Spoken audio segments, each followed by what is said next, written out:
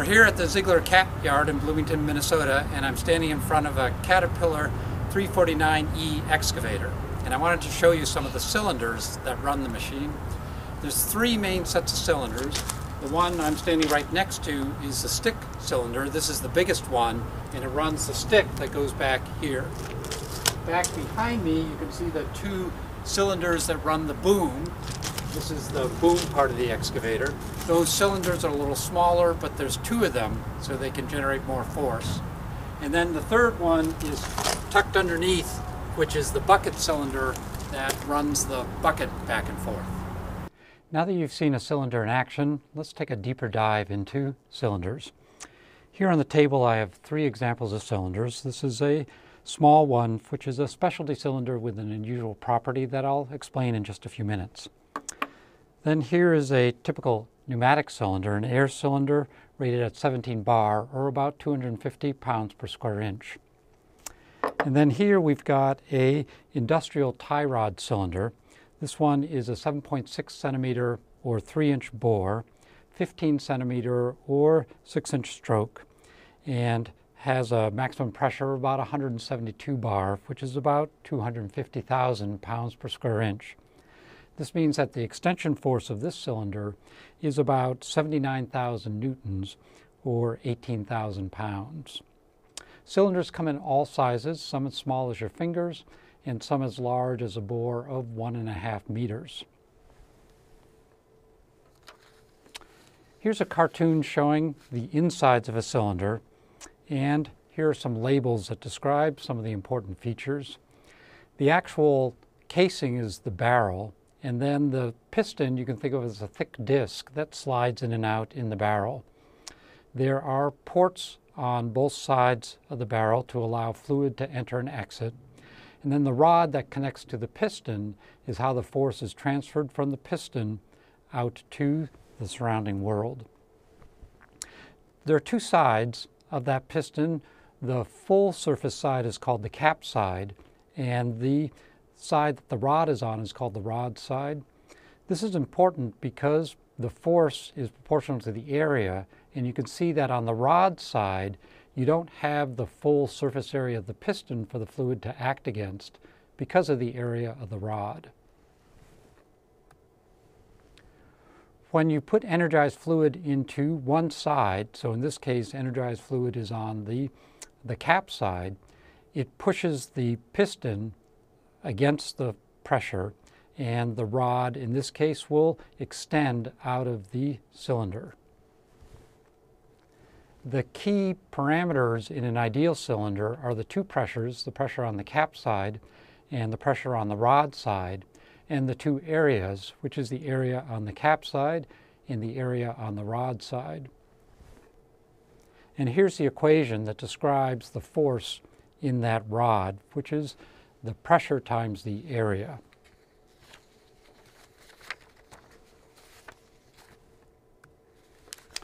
So what's inside a real cylinder? Here's an image of a tie rod cylinder, which is pretty much like the one that we have up here on the table. And it's called a tie rod cylinder because you can see those shiny metal bars. There are four of them around the outside, and they're the tension tie rods that hold the whole cylinder together. One advantage of this type of cylinder is that you can take it apart to clean out the insides. Another type of cylinder is a welded steel cylinder, and there it's a little bit lower cost, but everything is welded shut so you can't get at the inside to do maintenance. So let's take a look at a cutaway view of a tie rod cylinder and look at some of the important parts. So here is the barrel, that same barrel that's on the cartoon. So typically the barrels are made out of a stainless steel or a steel. And then here's the piston that's riding inside the barrel. And then you can see, if you look closely, there are seals that are around the piston. This is a critical part because without seals then the fluid would simply shoot right by and not press against the piston. And we'll come back and look at those seals in a little more detail in just a minute or two. But one of the things to mention about the seals is that because they rub against the cylinder wall or that barrel, it is going to make that piston inefficient. So now the fluid pressure has to push against the piston, but it also has to overcome the friction against the side. You want that seal to be tight because otherwise the fluid is going to leak right by it. So typically in an industrial cylinder like this, the seals are very tight with almost no leakage, but there is substantial friction, as we'll see in just a minute. So here's the rod. It's a shiny stainless steel shaft typically. And one of the things about the rod is that there's this trade-off between when it's pushing, there can be substantial forces in it, so you want to make sure that rod doesn't buckle. You can imagine a flexible ruler in your hands pushing on either end and that ruler buckling. So that rod has to be big enough that it doesn't buckle, but then the bigger you make it, then the less area you have on the rod side of the piston, so there's always that trade-off with the rod. Then up at the nose end, you can find the rod seal.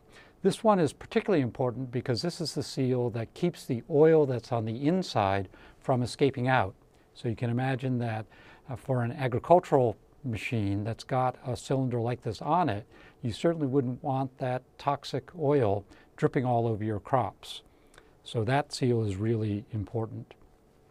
And then on the front side, we also have the rod bearing because that rod wants to run true and not have a lot of side loads, so there's a rod bearing that's at the front side. Then there's the two ports. I've labeled the nose end port, and this is how fluid gets into and out of the cylinder. Let's go back and take a look at that seal that's on the piston. There's a wide variety of types of seals. You might be familiar with a regular O-ring type of a seal. The seals that are used in pistons are a little bit more complex, and what we have here is a cartoon version of a cup seal. And it's in the shape of a cup. It goes all the way around the piston, and it's got a particular property that when it's pressurized, and that's what the red arrows are indicating, you can see that it pushes that cup seal up against the barrel, forming a tighter seal. So it's got the properties that the higher the pressure, then the tighter the seal is, which is just what you want to keep that highly pressurized fluid from leaking by. The design of these seals is quite complex, and here I've indicated seal backing, because one of the things that you don't want to have happen is as that seal is pressurized, that the whole seal just jumps right out of the groove on the piston. So there's a seal backing, or sometimes a collection of seal backings, and then often you'll have two cup seals back to back so that it can handle pressures in both directions. Let's go back to the pistons that I have here on the table and look at those three.